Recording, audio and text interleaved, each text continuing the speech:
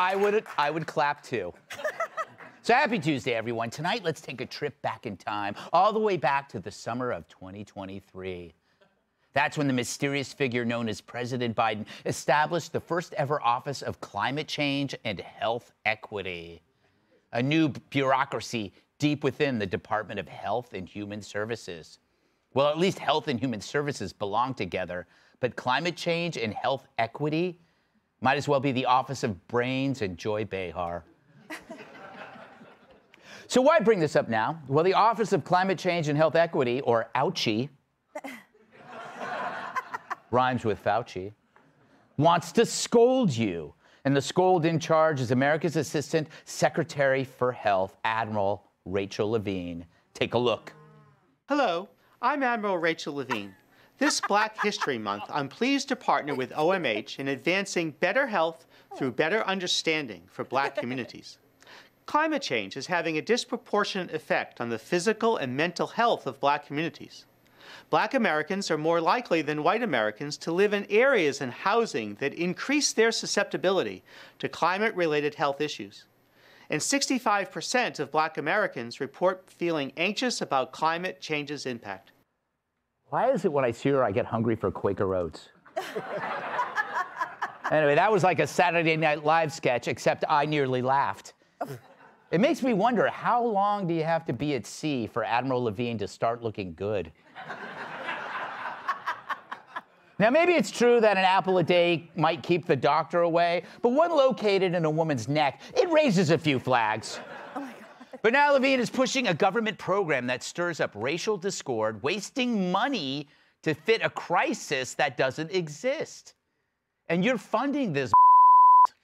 Seriously, blacks are more affected by climate? Do rain clouds follow black people around like in a Charlie Brown cartoon? If a black guy, an Asian guy, and a Hispanic guy are outside in the rain, does only one of them get wet? There aren't a lot of tsunamis raging through Southside Chicago or Philly, though they could use one to wash away the needles and the bloodstains. But minorities in urban areas have bigger worries than the weather. It's not hail, unless you mean hail of gunfire. And those bullets aren't coming from climate deniers or white racists. But I'm sure if a tsunami did rage through Chicago, Jussie Smollett would say 2 white guys stole his galoshes.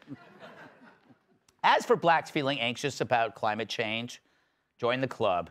Dems always cite statistics about Americans being scared of their propaganda as if it's scientific proof of that propaganda. It's like how tense Joe Mackey gets every time I scream, "You're fired." Oh, poor Maggie. But still, there you are. But if you spend 30 years convincing people the weather is going to kill them, some folks are going to believe it. It's the same with preventing trans surgery among kids. Do that and you kill kids, says the Admiral. Seriously, how am I supposed to take health advice from Levine, who claims that restricting gender surgery costs the lives of young people? Science says no. A new long-term study finds that gender dysphoria is not a significant cause of suicide in adolescents. Furthermore, long-term Swedish studies found that post-op transgender people have a considerably higher risk of suicidal behavior than the general population. In other words, the idea that kids will kill themselves if they're not allowed to transition is a lie created to keep us from raising concerns. No wonder some hospitals have become Jiffy Lubes for gender surgery.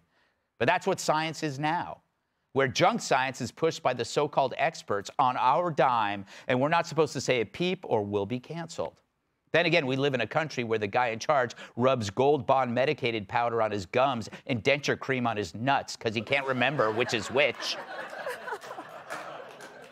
But here's a clue. According to a Stanford study, over the past 20 years, the medical profession has gone from 60% Republican to 80% Democrat. No wonder our medical system has gone totally woke. Examples are everywhere. Earlier this month, UC San Francisco invited Dante King, a professor of medical education, whatever that is, to lecture students about how white people are psychopaths, when it's really just cat tiff. Whites are psychopaths, and their behavior represents an underlying biologically transmittable proclivity with roots deep in their evolutionary history. I think whites are psychopathic. I think there are many lies. The level of lying that white people do that has started since colonialism. We're just used to it. Imagine if a white guy was saying that about blacks. Then there was Johns Hopkins Chief Diversity Officer Sharita Golden sending out a mass email blasting her colleagues for being white, able-bodied, heterosexual, male, or English-speaking. You know, a doctor used to tell you to turn your head and cough. Now she just grabs your stones and squeezes till you say you're sorry. I might ask for that. But you got to ask yourself, who's got the privilege these days if all those privileged folks are the ones who have to sit there and get yelled at? Isn't the person wagging her finger at you the one you're not supposed to talk back to or else you're racist? Isn't she the one with all the privilege? Last November, the American Psychiatric Association published a textbook titled Gender Affirming Psychiatric Care, which noted, quote, scientific neutrality is a fallacy. The textbook uses the word oppress 60 times, victim 63 times, intersectional 62 times, and queer 83 times. That's not a textbook, it's an Antifa rally. And now you got applications for our country's med schools demanding diversity statements and calls for schools to remove the MCAT admission test as a requirement. Why not remove the requirements for surgeons to wash their hands or remove the glove requirement for prostate exams? You don't have to be smart to sterilize kids. You just have to follow orders. And this madness isn't just here. British health officials, this is crazy, now claim that breast milk produced by trans women, i.e. dudes, after taking a bunch of drugs and hormones to produce it, is as healthy for babies as milk from a genetic female. And that's if you don't choke on the chest hair. Anyway, it's enough to make anyone lactose intolerant. But what does any of this crap have to do with medicine? It doesn't. Our health is now the next target for identity-based ideology. When the point is, science is what it is, not what activists tell you it is. It's illogical and it puts everyone in danger. And if you end up with a woke doctor, the next medical professional you might see is the coroner. Let's welcome tonight's guests. Richard Pryor, George Carlin, Sam Kinison. Just a few comedians happy they're dead and don't have to hear his act. Writer and comedian Joe Mackey. I wrote that. She talks so fast, her tongue has to wear a helmet. Host of the Fox True Crime Podcast, Emily Campagno. He spent 22 months in prison, which is why he feels right at home here. Author of The Wolf of Wall Street and the new book, The Wolf of Investing, Jordan Belfort.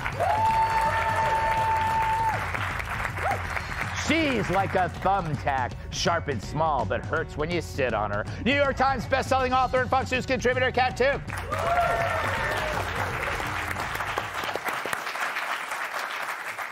Joe, ever since your parents signed a do not resuscitate order the day you were born, oh my God.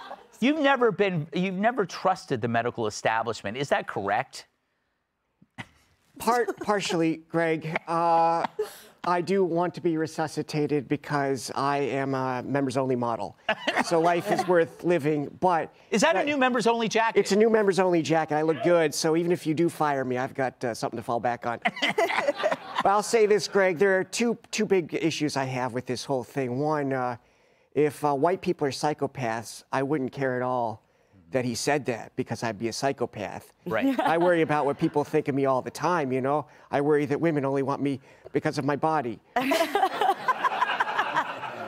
the other problem with this is that I have a number of black acquaintances, and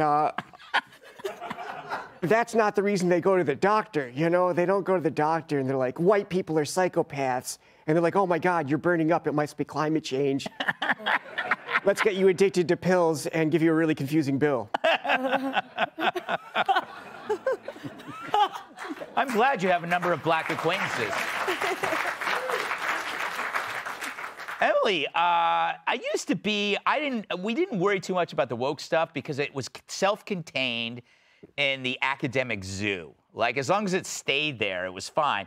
But when it leaks into, like, the airline industry where your life depends on it, or the medical industry where your life depends on it. It's scary, no? It's frightening. At the end of the day, when people say that they care about levels of equity and whatnot, it's really not in that hands-on approach of who's actually conducting the surgery of your heart. You know, at the end of the day, you just want who is the best at heart surgery. That's all I care about. You don't care about the levels of equity they had to go through. Do you know who's the best at heart surgery? Who?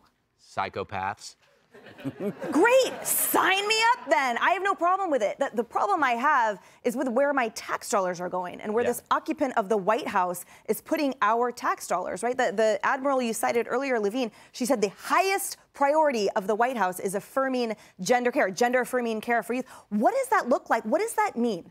What does that affirmation actually come down to? Because what I know is while this administration is touting the disproportionate effects on black and brown people, 20% of Americans, only 20, are satisfied with the state of the nation. And that 20% means all Americans, right? It doesn't matter about their skin color. And yet this administration keeps hammering people into boxes, being like, no, you're black, so you have to care about climate change. And you're Hispanic, so you have to care about this. But at the end of the day, every American, regardless of skin color, thinks this economy and this president sucks. And no amount of them shoving down our throat box checking is going to make us care anymore. They're putting us into boxes, i.e. coffins. That's right. Yeah. Wait, can we say one more thing about that? As long as you don't say at the end of the day. I won't, I promise. Okay. But the chest feeding thing? Yeah. You know those commercials where they tell you about the positive effects of drugs and then really fast someone says and then it causes, death imminently. It was at the end of the article, it was like, and it will transmit to the baby and it causes heart issues for the baby. But don't worry, this was still approved by this organization, like that whatever group wants this to happen. They were like, it says it's fine, but don't worry about the baby. You got to deny the science in order to stick to the ideology. Jordan, welcome to the show. Congrats on the new book, The Wolf of Investing. Should we not be doing any investing in the health industry for the short term? Yeah, I'll tell you, when I, watch the Rachel Levine or listen to the guy who's talking about, gender and or color your skin and you're a psychopath, do they really believe this they're saying? It seems to me there's no way they could possibly believe it in their own hearts. I think Americans and most of the world is a pretty good sector, and I think that when you hear things like this, they're just so patently ridiculous. They defy logic on every single level. And what it really is, to me, it's like this giant head fake. Like, we're nice people, we believe in diversity, equity, and inclusion, so we can keep ripping your eyeballs out and raping and pillaging the village while we go about being good people. So to me, it's like, it's all a head fake, and it's nonsense, and I think people know that. Yeah, I think corporations get into this DEI stuff so that could justify whatever weird stuff they're doing in the back room. They're good people. But then they don't want you to point it out, so they accuse you of being racist, homophobic, if you say, this is That's why people don't say it. They don't say it's I always say I'm prejudiced against two groups of people. Stupid people and lazy people. Everyone else, I'm equal. I don't care about. But those are my prejudices, you know? You won't like Joe Mackey then. Oh. That was unnecessary, and I almost apologized. Kat, how did you feel about being called psychopathic? That's probably one of the nicer things you've been called by this professor of medicine. Or by you. Yes. I'm almost impressed that he got that gig with that material. I mean, I looked him up on Twitter. I think it was him. He had less than 500 followers. I don't know. The whole thing felt really manifesto-y to me. It felt like maybe, you know what it reminded me of? Of this open mic night that I used to go to at a bar in the East Village, where towards the end of the night, some of the bums would start wandering in and just start spouting stuff. I mean, I honestly can't even be offended by it because it's just he's I was okay, buddy. That's really kind of what it elicits from me. It's nonsense. I kind of wish I had I gotta find if they had the whole thing recorded to see what happened in the Q&A. Did any of the students raise your hand and go, "Hi, I'm white. What's your proof for me being psychopathic?" I bet nobody did. No. We reached out, Fox reached out, and he cited 1800s Supreme Court cases as fodder for his drivel. And keep in mind that conservative speakers are axed out of UC Davis and UC Berkeley, but UC San Francisco lets this guy in. Yeah, it's more like UC nothing. Yeah. Hey, Sean Hannity here. Hey, click here to subscribe to Fox News YouTube page and catch our hottest interviews and most compelling analysis. You will not get it anywhere else.